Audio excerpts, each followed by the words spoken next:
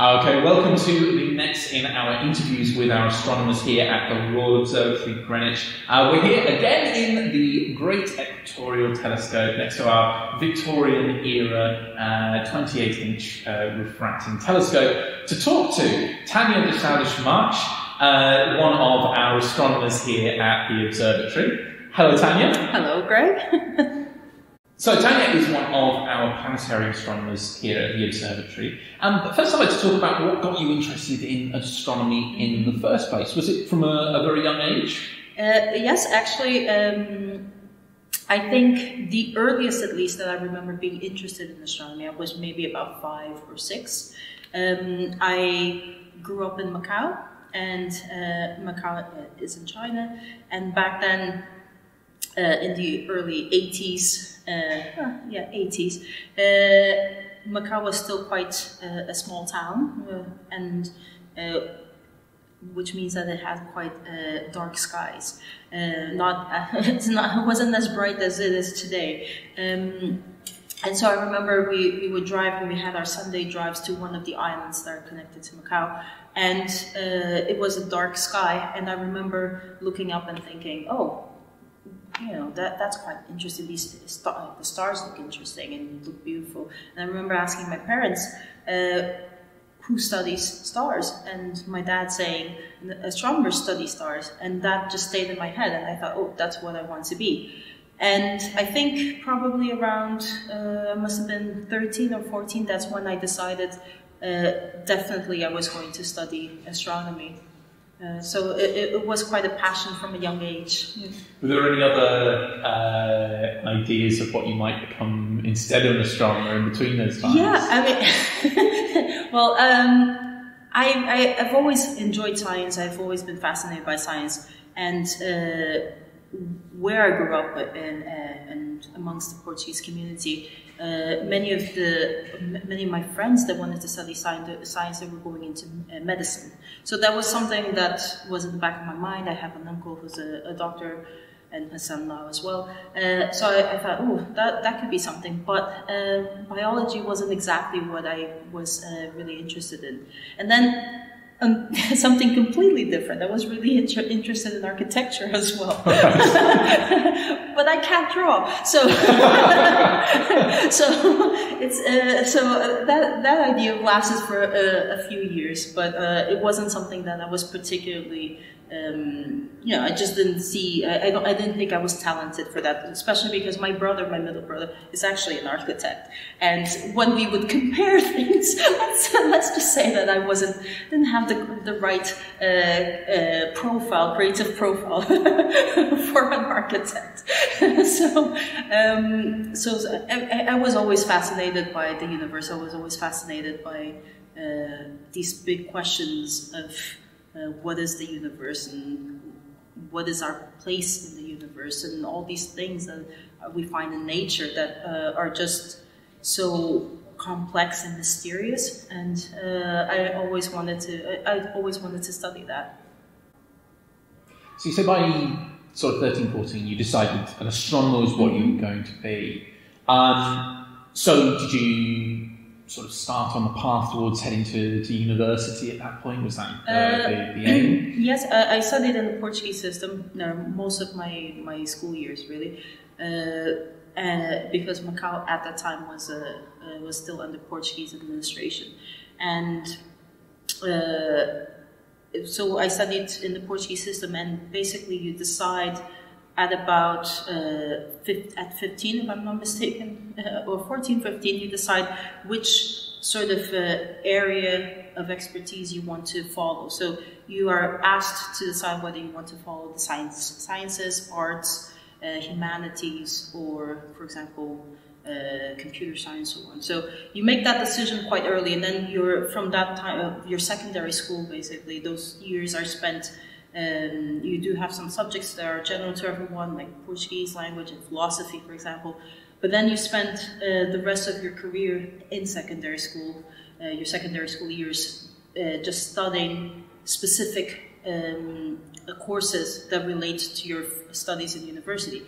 And in order to go to university, you have to pass those exams, specific exams to your course. So, for example, astronomy would be mathematics and physics and so on. So I think it was about that time we were asked to decide anyway. So that's when I decided, okay, I'm definitely going into sciences and not arts. So you're actually, out of our group of astronomers, you're probably one of the most travelled of the lot of us, at least based on the places that you've lived. So, born and raised in Macao.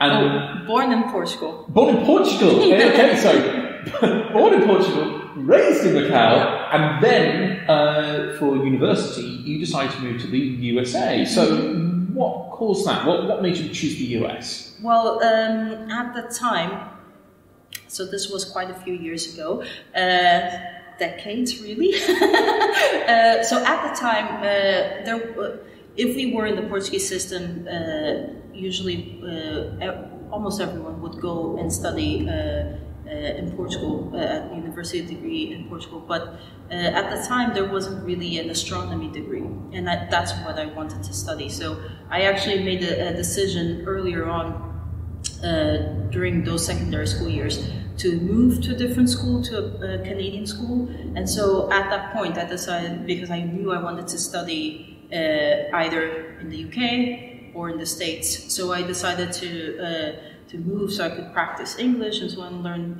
maths and English. And the director of the school was American, and his brother was an astrophysicist. So I was very lucky. He actually was one of those really influential teachers that I had that helped to nurture this passion for science, because I didn't really know anyone else who wanted to study astronomy or was interested in astronomy or actually had a scientific background. And also, you know, I grew up in with that whole, like everyone else, you know, watching American movies and watching and listening to American music, and so there was also that fascination of, ooh, I'm going to the USA, how adventurous, how exciting. It was also the furthest place I could find away from Well, I grew up in a very small town, and so I wanted something very different, basically. I also really don't like the heat, so I chose somewhere that was really cold. So I went for extremes, basically, but I don't know if that's the best way to make a choice about your life, but I went for extremes, and UMass Amherst, the University of Massachusetts Amherst, was one of those universities that he suggested, he recommended. That's what led me to the States. I was 18 and I wanted to be by myself, by my own, and then study astronomy. And so, presumably you did, was it an astronomy only degree or a physics with? No, the setup was a bit different than what you have here. So I did an astronomy degree. There was a physics degree, and of course, those who were studying astronomy astronomy and physics did overlap as well as math. So I did an astronomy degree with a minor in mathematics. So in my university particularly, you could almost kind of draw your own degree. Well, some people did actually, but it was quite a large university, so you had to take those foundation courses and and specific courses in your degree, but you could really just pick and choose. So you finished your degree in the States. Mm-hmm. Did you stay on there to do a master's, or did you come straight to the UK, or what happened next? My life was a bit of a zigzag after that. Well, I finished my degree, and I wasn't quite sure if I wanted to continue in astronomy. So I decided to move to Portugal, because I had never lived in Portugal, and I was born there. My mom is from Portugal, but my dad is from Macao. So I decided to spend a bit of time in Portugal to basically to make a decision as to whether I wanted to continue pursuing astronomy or not, and also to just reconnect to my roots. Really, I have family there, and I wanted to know them a little bit better. So I went to Portugal. At the time, my brothers were studying here in the UK. So after a bit in Portugal, I decided that I wanted to actually come and join my brothers in the UK. I was here for a little bit, and then I decided to go back to Macau. The reason why I went back to Macau was because they were advertising a position for a planetarium astronomer. Well, it wasn't called a planetarium astronomer, planetarium officer, if I'm not mistaken. And it was for a project that was just starting to build the Macau Science Center. So they were looking for someone who had an astronomy degree, who could speak English and Chinese and possibly Portuguese, which I do. And I don't know anyone else, at least at the time, who had all those prerequisites, basically. So my mom sent me the job posting, and I decided to. Well, I was going anyway to Macau to visit them, and I decided to apply for the job, and I got it, and that kind of changed my path in life, because I decided to stay there, to go back to Macau, which I hadn't foreseen doing. So. That's what led me back to Macau, and that's also where I was introduced to the amazing industry that is the planetarium industry. It's quite a fantastic, really group of people, and just way of communicating science that is so unique and so different from everything else. It's very different from museum work. It's really a unique medium. So I worked for the Macau Science Center for a few years while we were building really the Science Center and the planetarium. And so I worked in creating content mainly, but also lots of admin work. And then I decided that actually I did want to continue exploring this idea of not communicating science, but educating. Well, taking it a bit, going from informal education to formal education. So I decided to actually change again my career path, and I applied for a teaching position. So, when I was in the States, I worked for my department, for the astronomy department, as a tutor, a student tutor. So I got the experience of tutoring other students who were taking astronomy 101 or physics 101. And so that was also something I was quite interested in, because I felt like I could actually explain these very difficult concepts to mainly students who weren't really keen on mathematics or physics and so on. So I found that I did have a talent for that, and it was always in the back of my mind that was something I wanted to explore further, because my own life has been so influenced positively and negatively by teachers, and I always felt that mathematics is sometimes, maybe more often than not, it's not taught in the way that actually promotes science and scientific thinking, and sometimes is a deterrent for lots of people that could follow degrees in science but end up not doing so because they can't relate to mathematics.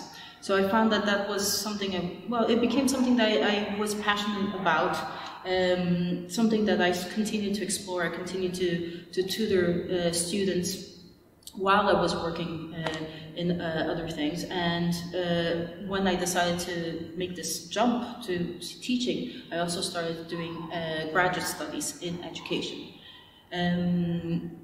So I did that for a few years. I did, after I completed my master's in education, I specialized in mathematics education.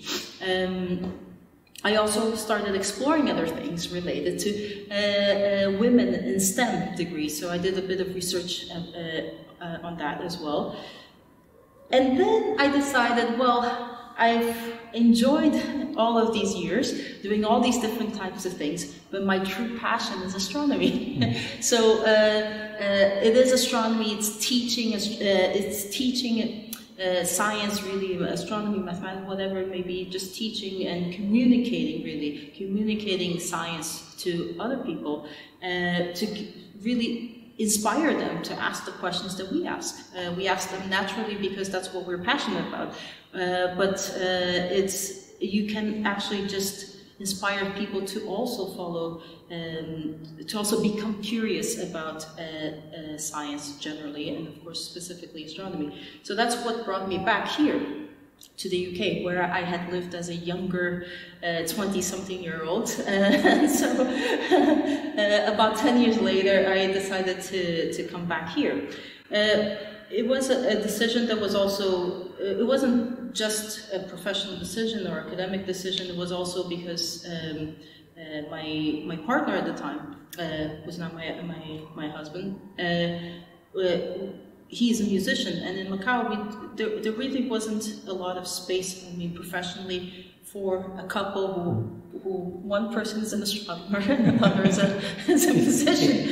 It's a somewhat unusual partner. It's an unusual pairing, and there aren't many places in the world that have industries, developed industries in those two fields, in both fields. So when you started the observatory, you weren't in the role that you currently are. You were instead a astronomy presenter. Yeah, and so that meant that you were still working in the planetarium, but you were presenting the shows rather than developing them. Mm-hmm. What caused you to move from purely a presenting role to a development role?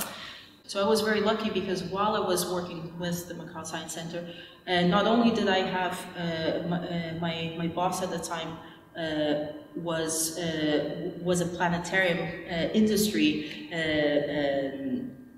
person. Well, he used to be the director of the Hong Kong Space Museum.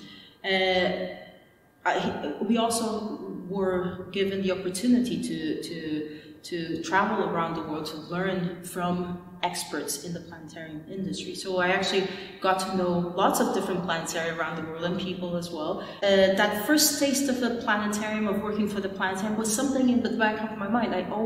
It just connected with me. I just thought, oh, that is something that I really enjoy. It combines art, which, you know, if you remember from our conversation earlier, I was passionate about art. Not necessarily a good artist, but just passionate about it. I enjoy it. And it combined science communication, art, visualization, so technology as well. Lots of different components and lots of different things that I was interested in. So when I came to the UK, I started looking right away for a job at the Royal Observatory. And the only one that came up was the 0 hours astronomy presenter role.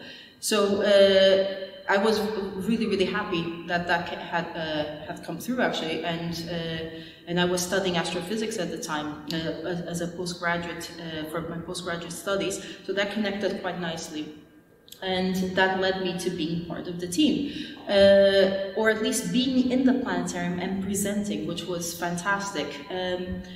And then eventually I went on maternity leave, and while I was on maternity leave, a position for planetarium astronomer came up. And I hadn't expected, or I hadn't thought about going back to work so soon after having the baby, but then well, I couldn't pass on the opportunity because I really wanted to work at the Royal Observatory, Greenwich. I really did. And so when that opportunity came up, I applied for the role, and well, and that's it. And I got it. And I was very, very happy. I am still very, very happy about being a planetarium astronomer. That's good to hear. So, what does it actually do in the day-to-day in your role as a planetarium astronomer? In pre-lockdown, the astronomers in the planetarium team, what we do is we maintain the planetarium, of course. It is quite sophisticated equipment. So we have to maintain it. But of course, one of the main things we do is that we create shows. We produce the shows that we show in the planetarium. And that requires a little bit of programming, in this particular scripting really in that particular software that we use. And then, of course, creating visualizations really that can communicate the concepts that we're trying to communicate the concepts that we're trying to show in the planetarium. Like everyone else, we do present workshops, we present shows, we do media stuff, we do publishing stuff, and all those little things here and there. But that has been primarily what we have done, producing shows, visualizations for our online programming.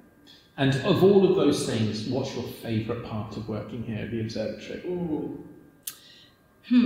It's difficult because I really love my job. I really do. It is really, I think it's really rare to find a job where you're not just doing the same thing over and over again. Everything that we do is new, almost. We do the same show over and over again, but we don't have a set script. So every time you do a show, depending on what happens, maybe you just saw some interesting news about Mars, and you want to incorporate that into the show, for example, you are allowed to do that. So it is quite rare to have a job where you have a lot of different things that you're doing. It's very diverse. You don't just do the same thing over and over again. But also that you are allowed to input, to include your interests really, and what excites you in astronomy, and incorporate that into your shows, into your presentations. So I find that quite exciting, that you have that sort of control over your own presentation as well. So I would say that those are probably my two favorite things. And my other favorite thing is my team. It sounds like a lie, I know. It sounds like something that you would say just to make us look good, but actually the team is fantastic. It's a fantastic group of people. I think it's very unique, again, very unique to be in a team of astronomers outside academia. I don't know anyone else who has that kind of connection.